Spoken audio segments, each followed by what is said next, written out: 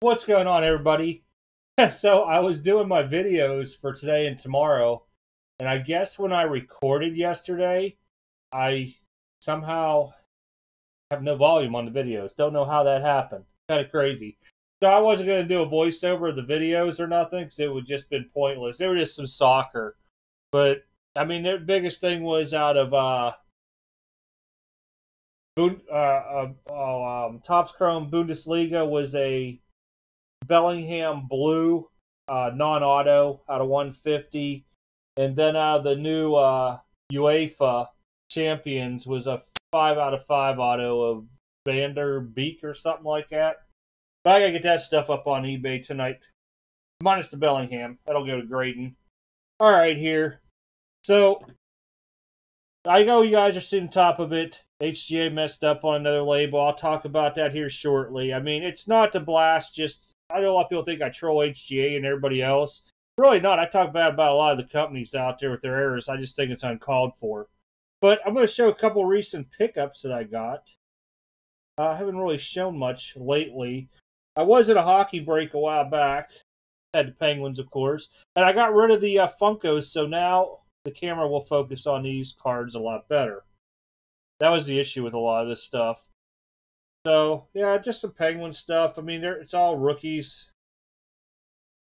Oh, Teddy Bluger's not cool hockey puck. And then rookie sensation of Oliver jersey thing. Occasionally, you guys will catch me onto it. Some of my recent pickups, you guys are going to see a big pickup I just did today once it gets in.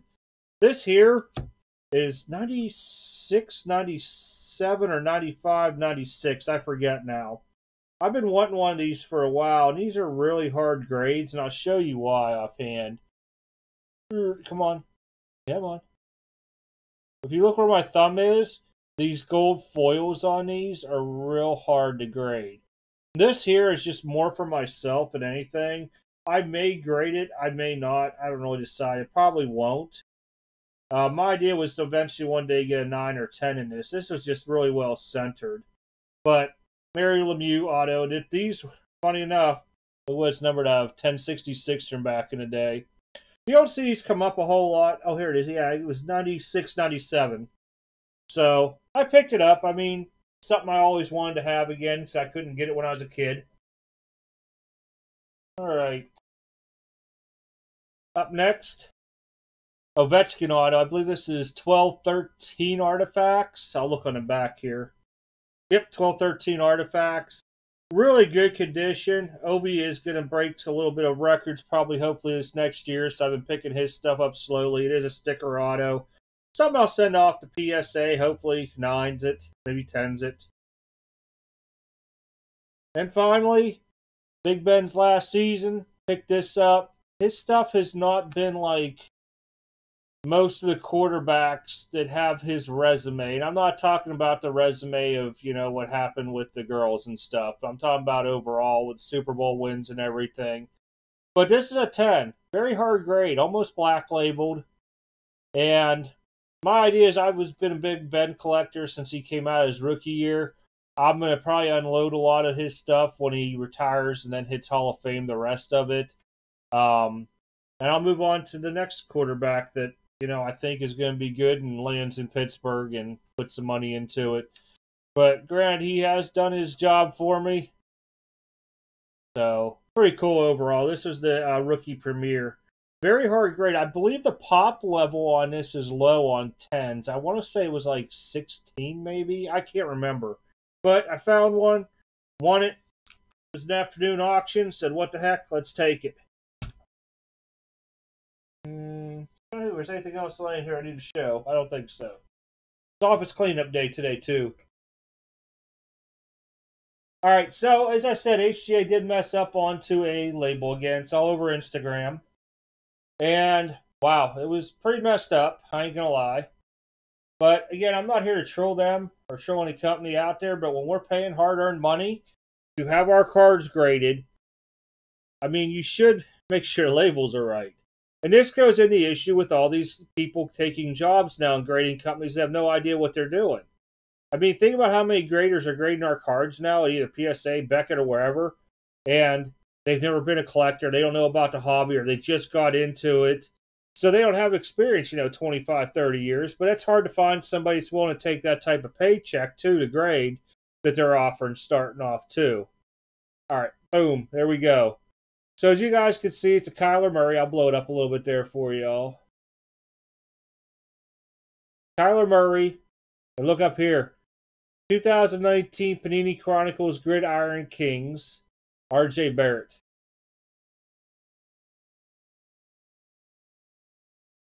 I mean, I don't know how that makes it through. I could see if they would have put like Kyle Murray and forgotten ours, something like that. But, that's why you have a QA or QC1, QC2, whatever it may be out there to review this stuff. And it's just not happening. People are just flying through, grabbing money, pushing stuff out. And then we have to take the time out to resend it, get it reslabbed, relabeled, and back to us. By then, if this is a newer card and we'll just say all the grading companies are open, I can lose 2 weeks of money onto something new like this. And it's just horrible across the board onto any company out there that's, sending this much stuff out there. And I mean, this is going to be probably a little bit of a topic on Friday's night overtime. But if you guys noticed, and I was looking up some PSA 10s, and I was thinking about sending some stuff I know to SGC. I had my issues with them. But I looked at what an SGC 10s were selling for compared to PSA 10s. I mean, some of them sell at like 50% of the price.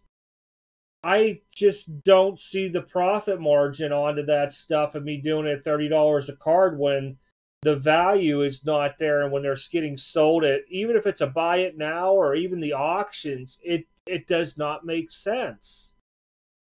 I can understand. I mean, SGC was like closing the gap. I think at one time during the hype of it all, I want to say they were like at 80-85% on certain cards, a 10 to a 10, from SGC 10 to a PSA 10. And now I'm just really debating on what to do with a lot of stuff. The other thing I've noticed, even with HGA, their prices have been coming down to what their original value was with that initial hype. I don't know what that means really overall for the market. I'm going to do a little more digging onto it, but I've noticed it, and I know a few other people have noticed it too. So now, we're grading with other companies, and just say, for an example, let's think of something good here. I don't want to use Jordan rookie because that's on the tip of my tongue. Let's use Zion Williamson Silver Prisms. A PSA 10 versus an SGC 10, or we'll even say if HGA even gives out 10s, I have no idea. But if you look even at 9.5, it's just a huge shift in price. I would almost rather spend the extra money and get it graded quicker by PSA just because of profits onto it. So, a lot of thought going into this week to where, I've been doing some numbers and stuff, looking at stuff like this. And I can remember a time when Beckett quad 9.5s were very close to a PSA 10 in price. Probably 2-3 years ago. And now look at the difference. So you really have to start thinking, like, what are you going to do to maximize profits versus what you're getting out of your boxes? At the same time frame, you got to worry about like stuff like this coming back from any grading company to where you got to get in touch with them, wait for them. Maybe they'll send you a label. Maybe they'll set how you send it in. They'll refund you the order or whatever it could be. I have no idea what each company does onto it. Then it gets there. Do you really think that's their priority to fix it? I mean, I don't know. Maybe some companies it is, some companies it's not. And if you wait 2 weeks, you could lose a good chunk of money onto because you've already pulled it, say, release day or release week that week, mailed it. We're going to say you use the top service to get it back, in a week or two. And when you do, you get this. And then you got to send it back. Hopefully it's priority. It could be another month until 2-3 weeks till you see it back. Maybe even a month. Now all of a sudden the market dips and you lost money. I don't know how concerned they are about it, but, it's stuff that I started looking at like that. But this was up on Instagram, and I mean, it's floating all over. Everybody's copying pictures of it. So I figured I'd show it. I mean, it's quite comical in a way, and it's also embarrassing, too. I mean, it's funny. Oh, look at R.J. Barrett. I mean, Kyler Murray, jokes like that. But it's embarrassing to see stuff like this. This should not have gone out. And I don't know what they're doing to make it right, but it seems that if you blast somebody on social media, they jump through hoops to make it better than when you talk to like their customer service on the phone. Just what I've noticed and what a couple people have told me. So, and a couple people had errors with grading companies. I don't want to mention which ones, and where they've talked to their customer service and they were like, "Wow, really?" And they blast them on social media, and guess what? Yeah, they were like given overnight labels and had the card back within a week, which is outstanding compared to what they were told originally. So just some food for the thought, everybody. I figured this would be a quicker video today. It also lets me get to test a few things out. Museum baseball got pushed late Friday. It will not be out this week. That comes out now first week of July. I will have a draft Prism draft box come in, which we know probably isn't going to have anybody in if you guys have watched the case breaks. You're lucky to get a quarterback auto per case, and it may not be good. The Color Blasts are like 1 per 10 cases. At least that's what was wrote up onto it. Other than that, Pokemon end of the week. I'll probably push that to next week, and I'll probably find something else fun to break. Oh, one last thing. Friday night's overtime. We're going to open up. I did tell you guys Eric from GMG will be on with us. But me and CBC going to do a little box war starting it off. So something different offhand, a little box war between us. So figure we try something a little different to open up the night of overtime with. But other than that, guys, let me know what you guys honestly think about this. I know a lot of people are going to want to bash HGA because it's HGA, because they like Beckett, PSA, SGC, whatever it may be, whatever you want to use for your grading company out there. But overall, just label mess-ups onto this stuff has been notorious. And I think it's because it's being rushed. And then also because you're hiring people that don't know the sports card industry at all. I don't know. My thoughts on to it, everybody.